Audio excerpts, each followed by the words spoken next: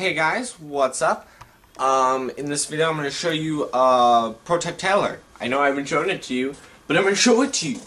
I know my last video wasn't as good because it was kind of sucky review. This is a tutorial. I'm not going to be giving any criticism. This is actually really cool. So, here we go!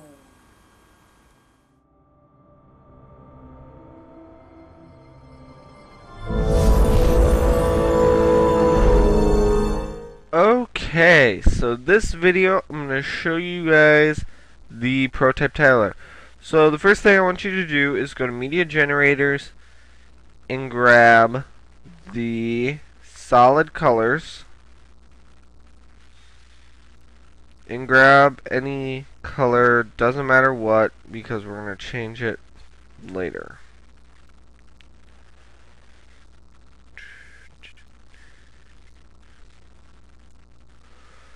Okay.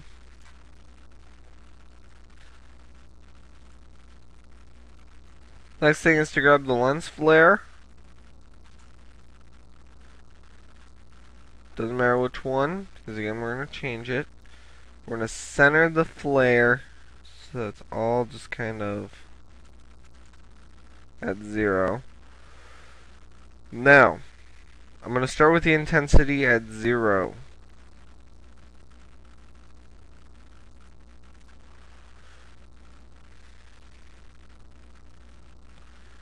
For the first keyframe. The very end, intensity is going to be full, but it's going to go like that, straight down.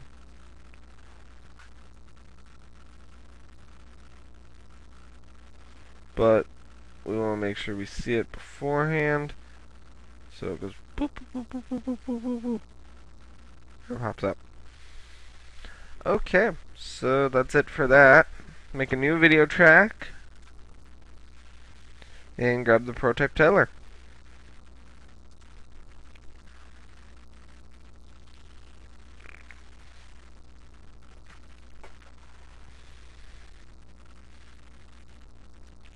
We're going to drag in the empty one.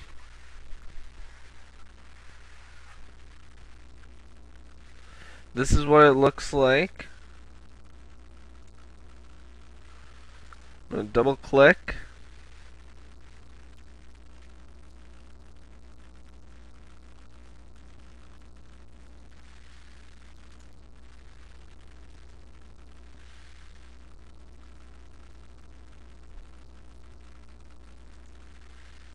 Actually, if you do go under collections,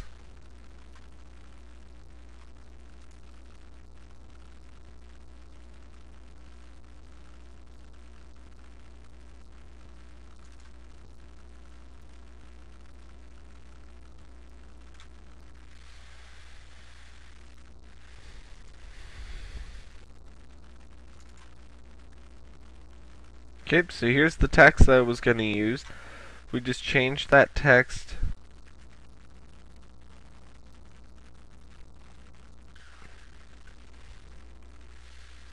Now we can change any style we want of it.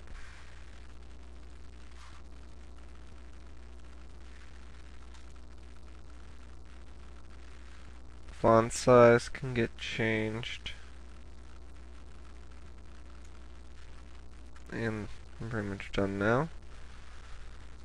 That, and I'm pretty much done with the Prototype Taylor, except I do want to change the text color from white to like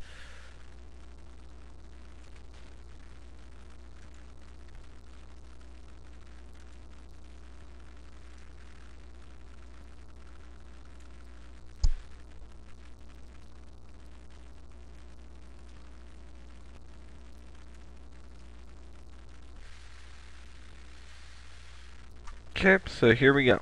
You play it. The lens flare is going. It's going to change perspective.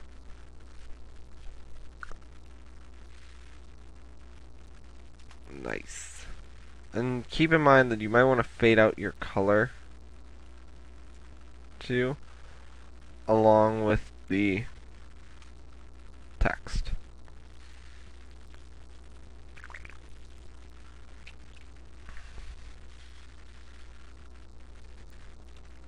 So it's not just the sun pop the black. That's about all there is to it. And then the last thing you'd have to do is just add music